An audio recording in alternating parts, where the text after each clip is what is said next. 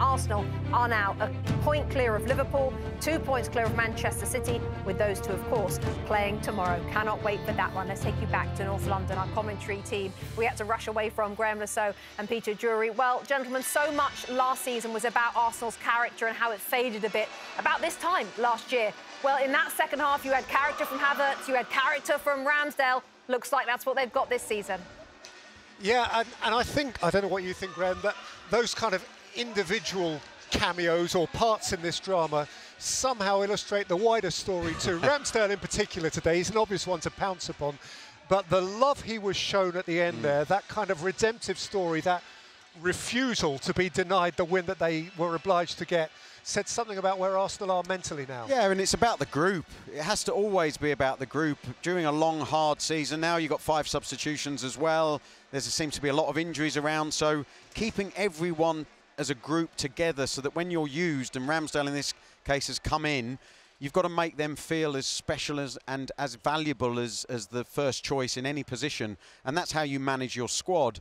Obviously, the disappointment of giving the goal away in the first half with the mistake, but goalkeepers are encouraged to play out from the back now, so you've got to manage that risk, and occasionally it's going to happen. So it's not, it can't be a devastating blow. And he responded personally brilliantly in the second half, as his teammates did, to continue just driving and pushing themselves to the limit, trying to break it down a very stubborn, almost effective Brentford team who did a great job at making a real game of this. So let's throw it forward. How does this impact on the big game tomorrow?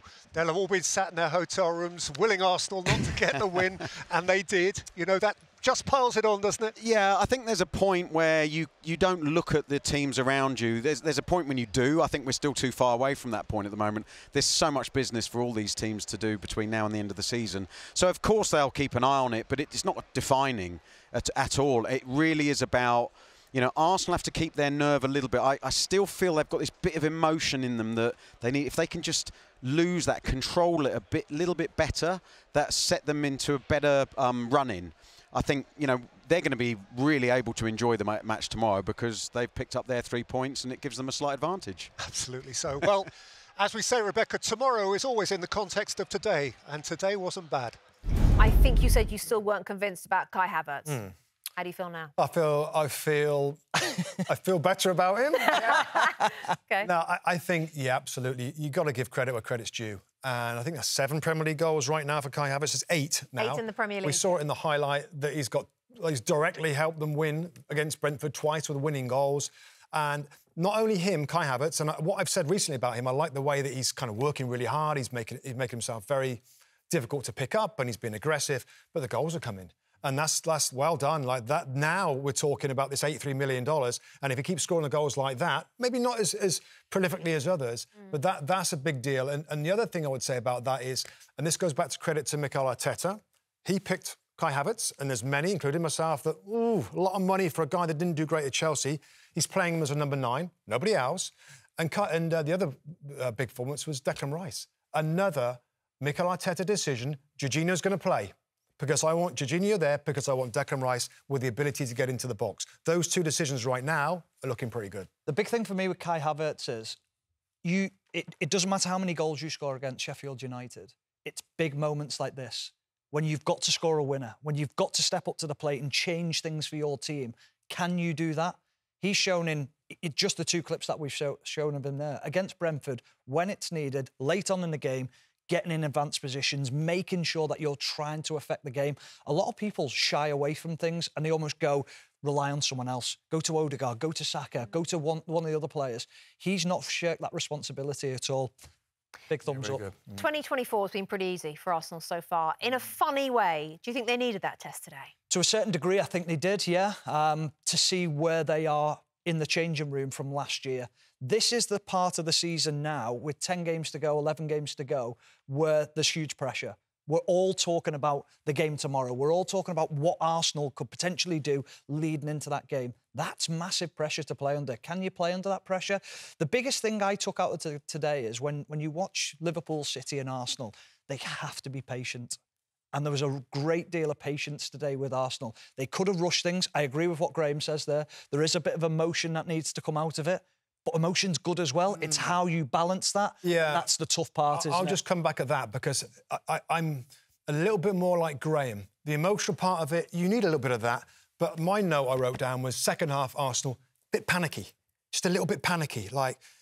And it's really hard, isn't it? When you've got the experience of Man City when they go behind, it's exactly the same. Yeah. And they find a way through. And we sat here and we're thinking, I'm not sure Arsenal are going to get back into this. But so the emotional side of it, it's really tricky not to be too emotional, but kind of keep playing the same way. And back on the emotion that I did like was the defenders. I mean, Gabriel and Saliba. I mean, Gabriel was like a man possessed. Really strong, really aggressive, high fives and all that. And Ben White came over. There's a real sense of fight there. And I think you've got to love that if you're an Arsenal fan, of like, this is the point last year where we started to falter. We're not going to do it again. So that's such an important 3 points in a very different way. They're not going to win every game by 4 or 5 goals. Stephen, I think Tim said this last week. At this stage of the season, when there's 3 teams in it, whoever plays first, it's almost more pressure on them to get that victory. I mean, the relief in that dressing room right now must be palpable. Yeah, to a certain degree, I understand that, but then there's an added pressure to the teams tomorrow now, knowing that Arsenal have won 8 games since they're coming back from the international break or the winter break when they went away. And that puts a pressure now on those teams. I think it actually gives you an advantage. I think if you back yourself in those first games, you can put huge pressure on the other 2 teams then. And that's difficult to play in that pressure. Well, it's always good for us to remind you of these 3 teams and where they stand in terms of their upcoming fixtures. So next for Arsenal is Manchester City, but not for a while. They've got a big break. Away at Man City, March the 31st. Luton at home on April the 3rd, away at Brighton, then home to Villa. This is just their next 5. For Liverpool, it's City tomorrow. Then it's Brighton and Sheffield United at home. Then they go to Manchester United on April 7th, FanFest weekend. Then it's home to Palace mid-April. And for Manchester City, after tomorrow's game at Anfield, they have that match at home to Arsenal. How about that for a couple of fixtures? Then it's home to Villa, who are flying high in 4th position as well. Away to Palace on FanFest weekend and home to Luton on April the 13th. Hi there, I'm Rebecca Lowe, studio host for NBC's coverage of the Premier League. Don't forget to hit subscribe to watch more videos all season long. And for even more Premier League content, from original series to live matches, head over to Peacock. And be sure to tune in for Premier League mornings every weekend on USA Network and on Peacock. We will see you there.